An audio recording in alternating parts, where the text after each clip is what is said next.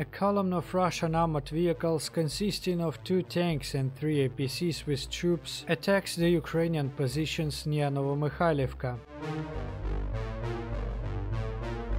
Caught on the initial fire, panic erupts among the Russians. The APCs cause a real traffic accident.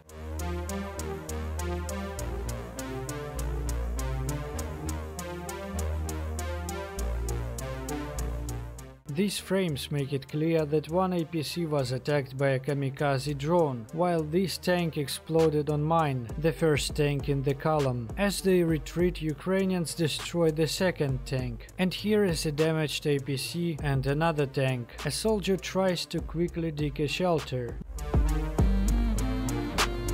This APC managed to retreat to a forest belt. It was burned too. The assault failed.